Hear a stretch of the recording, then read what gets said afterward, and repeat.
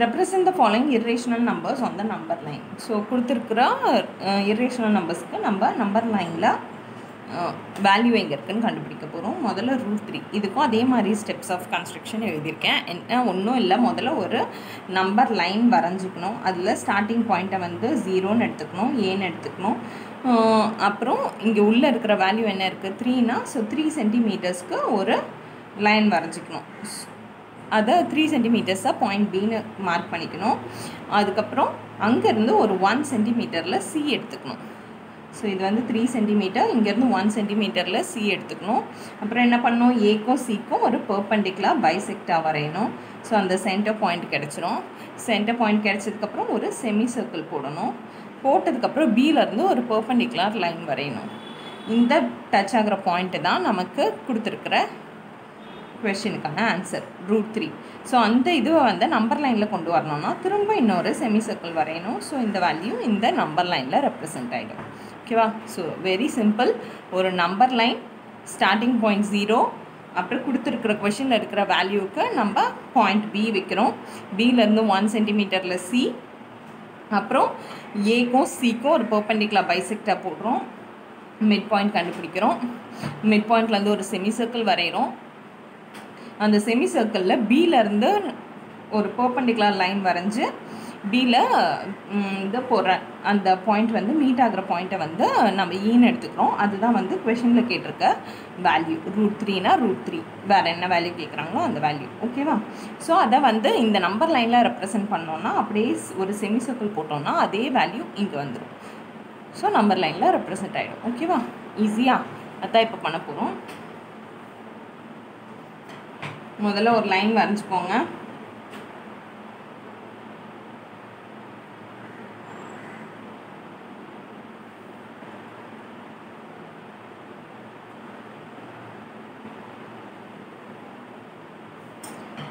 இதை வந்து 0, 1, 2, 3. So 0 point வந்து ஏ, 3 பாயிண்ட் வந்து பி. ஓகேவா? இது ரெண்டுத்துக்கும் நடுவில் இருக்கிற டிஸ்டன்ஸ் 3 சென்டிமீட்டர். ஓகேவா? பியிலேருந்து 1 சென்டிமீட்டர் வரையணும்.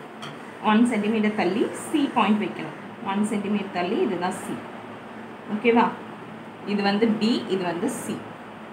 இப்போது ஏக்கும் சிக்கும் ஒரு பெர்பெண்டிகுலர் பைசெக்டாக வரையணும். அதுக்கு என்ன பண்ணணும், ஹாஃபுக்கு மேலே எடுத்து மேலே ஒரு ஆர்க், கீழே ஒரு ஆர்க், திரும்ப மேலே ஒரு ஆர்க், கீழே ஒரு ஆர்க். ஸோ இந்த மீட் ஆகிற பாயிண்ட்ஸ் ரெண்டுத்தையும் ஜாயின் பண்ணணும். ஜாயின் பண்ணால் சென்டர் பாயிண்ட் கிடைக்கும். கிடைச்சிருச்சா? இந்த சென்டர் பாயிண்ட்லேருந்து ஏசி, அந்த சென்டர் பாயிண்ட்டை 0 மார்க் பண்ணிக்கோங்க. ஓசி இல்லை ஓஏவை வந்து ரேடியஸாக எடுத்துக்கிட்டு ஒரு செமி சர்க்கிள்.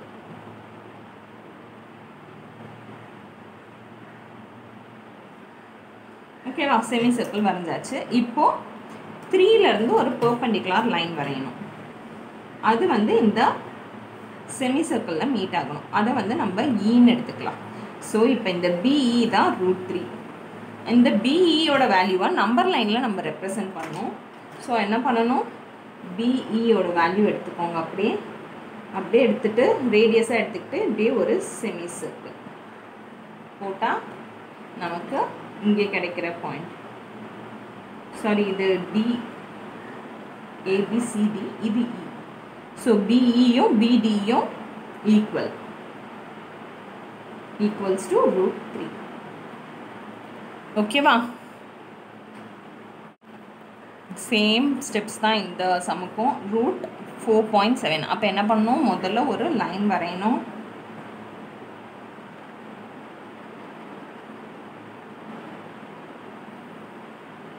அதில் ஸ்டார்டிங் பாயிண்ட்டை ஏன்னு எடுத்துக்கணும்.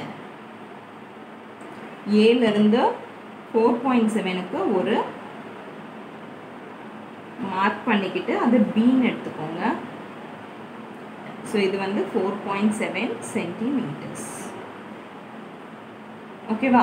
பியிலேருந்து 1 சென்டிமீட்டரில் சி. ஓகேவா? இப்போ ஏக்கும் சிக்கும் சென்டர் பாயிண்ட் இது வந்து 1 சென்டிமீட்டர். இப்போ ஏக்கும் சிக்கும் சென்டர் பாயிண்ட் கண்டுபிடிக்கிறதுக்கு ஒரு பெர்பெண்டிகுலர் பைசெக்டார் கன்ஸ்ட்ரக்ட் பண்ண போகிறோம். ஸோ மேலே ஒரு ஆர்க், கீழே ஒரு ஆர்க், மேலே ஒரு ஆர்க், கீழே ஒரு ஆர்க். ஸோ கட் பண்ணுற பாயிண்ட்டை நம்ம ஓன் எடுத்துக்க போகிறோம்.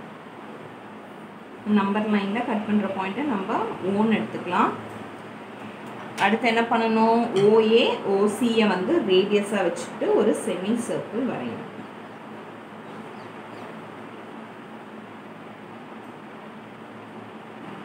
வரைஞ்சாச்சு. இப்போ பிலேருந்து ஒரு பெர்பெண்டிகுலர் லைன் வரையணும், இந்த இதில் டச் ஆகிற மாதிரி. ஸோ இதை வந்து டின்னு எடுத்துக்க போகிறோம் இந்த பாயிண்ட்டை. ஸோ பிடி தான் √4.7. ஸோ அதை நம்பர் லைனில் ரெப்ரசன்ட் பண்ணணும். அதுக்காக அதே அளவை ரேடியஸாக எடுத்துக்கிட்டு ஒரு செமி சர்க்கிள் வரைஞ்சோம்னா, ஒரு ஆர்க் மாதிரி செமி சர்க்கிள் ட்ரை பண்ணோம்னா இந்த பாயிண்ட் வந்து இ.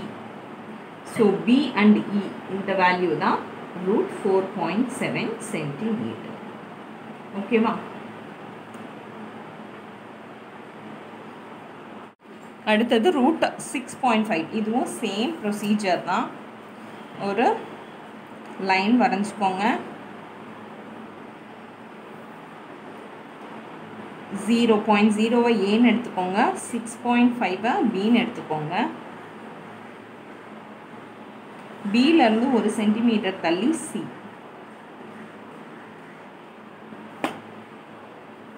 ஸோ இது வந்து 6.5 சென்டிமீட்டர், இது வந்து 1 சென்டிமீட்டர். ஓகேவா?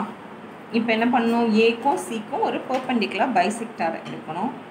ஸோ ஹாஃபுக்கு மேலே எடுத்துக்கோங்க, மேலே ஒரு ஆர்க், கீழே ஒரு ஆர்க், பாயிண்ட் சியில் இருக்கணும், மேலே ஒரு ஆர்க், கீழே ஒரு ஆர்க். இப்போ இது ரெண்டுத்தையும் ஜாயின் பண்ணுங்கள். இப்போ கிடைக்கிறது தான் மிட் பாயிண்ட் ஓ. ஸோ மிட் பாயிண்ட் ஓவை வச்சுட்டு ஏலேருந்து சிக்கு ஒரு செமி சர்க்கிள்.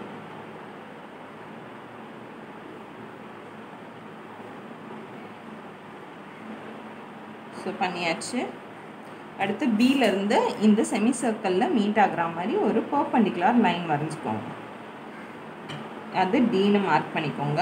இதுதான் √6.5 சென்டிமீட்டர். ஓகேவா? ஸோ அதை வந்து இந்த நம்பர் லைனில் ரெப்ரசன்ட் பண்ணணும். ஸோ பிலேருந்து டியோட வேல்யூ அதை ரேடியஸாக எடுத்துக்கிட்டு பியை சென்டர் பாயிண்ட்டாக எடுத்துக்கிட்டு இன்னொரு சர்க்கிள் வரைங்க.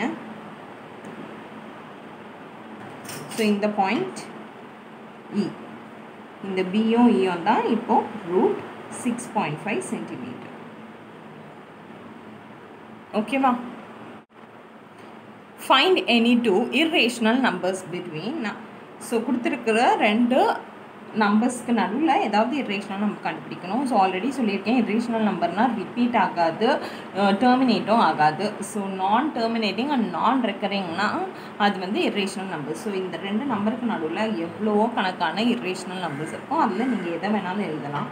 ஸோ இப்போது நான் கொடுத்துருக்கிறது ஆன்சர் வந்து புக் பேக் ஆன்சர் தான் கொடுத்துருக்கேன். புக் பேக்கில் என்ன கொடுத்துருக்காங்கன்னா 0.301202200222 இதுதான் எழுதணும்னு இல்லை, நீங்கள் எந்த ஆன்சர் வேணாலும் எழுதலாம். இப்போ வந்து 312 12345 அந்த மாதிரி கூட எத்தனை டிஜிட்ஸ் வேணாலும் நடுவில் வச்சுட்டு எப்படி வேணாலும் எழுதலாம்.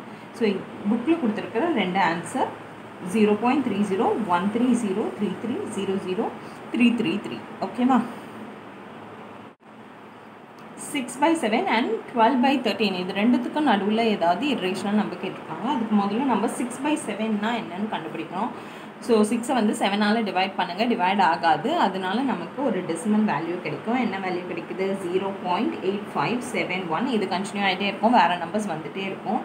அடுத்தது அதே மாதிரி 12/13க்கு என்ன வருது, 0.92307 இந்த மாதிரி வருது. ஸோ இந்த ரெண்டு நம்பருக்கு நடுவில் நம்ம எந்த irrational நம்பரை வேணாலும் கொடுக்கலாம். புக் பேக் ஆன்சர் வந்து 0.616611666111. 0.8717711777111. இப்போ இந்த 6க்கு பதிலாக நீங்கள் 9 போடலாம், இந்த 7க்கு பதிலாக நீங்கள் 5 போடலாம், என்ன வேணாலும் போடலாம். இந்த ரெண்டு நம்பருக்கு நடுவில், அதாவது 0.8லேருந்து 0.9க்கு நடுவில் இருக்கிற நம்பர்ஸ் வரணும். அதனால இங்கே வந்து 0.8, இங்கே 0.8 இருக்கலாம், இல்லை 0.9 இருக்கலாம். 0.9 நீங்கள் எடுத்தீங்கன்னா இங்கே வந்து 1 and 2 வேல்யூஸ்குள்ளே இந்த வேல்யூக்கு முன்னாடி இருக்கிற வேல்யூ வரைக்கும் எடுத்துக்கலாம், இந்த வேல்யூக்கு அப்புறம் இருக்கிற வேல்யூஸ் வரைக்கும் எடுத்துக்கலாம். ஓகேவா? ஸோ இங்கே வந்து நீங்கள் 4 போடக்கூடாது, 8-4 8-3 அந்த மாதிரி தான் போடக்கூடாது. 8-5க்கு மேலே என்ன நம்பர் வேணாலும் போட்டுக்கலாம். அதே மாதிரி 8-1க்குள்ளே என்ன நம்பர் வேணாலும் போட்டுக்கலாம். ஓகேவா? √2 வேல்யூ என்ன? 1.41. √3 வேல்யூ என்ன? 1.73. ஸோ இது ரெண்டுத்துக்கு நடுவில் எந்த இர்ரேஷனல் நம்பரை வேணாலும் நம்ம எடுத்துக்கலாம். ஓகேவா? ஸோ புக் பேக்கில் என்ன ஆன்சர் கொடுத்துருக்காங்க? 1.5155 கொடுத்துருக்காங்க, 1.6166 கொடுத்துருக்காங்க. ஸோ இங்கே 1.3 போடக்கூடாது, ஏன்னா இது ரெண்டுத்துக்கும் நடுவில் இருக்கணும். அதே மாதிரி இங்கே 1.8 வேல்யூஸில் போடக்கூடாது. அதுக்கு பதிலாக 1.42க்கு அப்புறம் என்ன வேல்யூஸ் வேணாலும் போட்டுக்கலாம், 1.72க்கு உள்ளே என்ன வேல்யூஸ் வேணாலும் போட்டுக்கலாம். இதுக்கு அடுத்து எத்தனை டிஜிட்ஸ் வேணாலும் நீங்கள் சேர்த்துக்கலாம். ஓகேவா? Find any two rational numbers between 2.236069 and 2.23650550. So என்ன கொடுத்துருக்காங்க? ரெண்டு ரேஷனல் நம்பர் கேட்டிருக்காங்க. ரேஷனல் நம்பர்னால் ஒன்று டெர்மினேட்டிங்காக இருக்கணும், இல்லைனா நான் டெர்மினேட்டிங்காக இருந்தாலும் ரெக்கரிங்காக இருக்கணும். ஓகேவா? ஸோ பாருங்கள், இப்போ என்ன கொடுத்துருக்காங்க? 2.22 சேமாக இருக்குது, 33 சேமாக இருக்குது, 66 சேமாக இருக்குது. அடுத்து 0லேருந்து 5க்குள்ளே என்ன நம்பர் வேணாலும் இருக்கலாம். ஸோ அப்போ 2.236123 இந்த மாதிரி இந்த வேல்யூஸ்க்கு அப்புறம் ஸோ இது வந்து சேமாக ரிப்பீட் ஆகலாம். 2361 இல்லைனா இதோட கூட முடிச்சிடலாம். நீங்கள் 61ஓட 62 63 64 இப்படி கூட முடிச்சிடலாம்.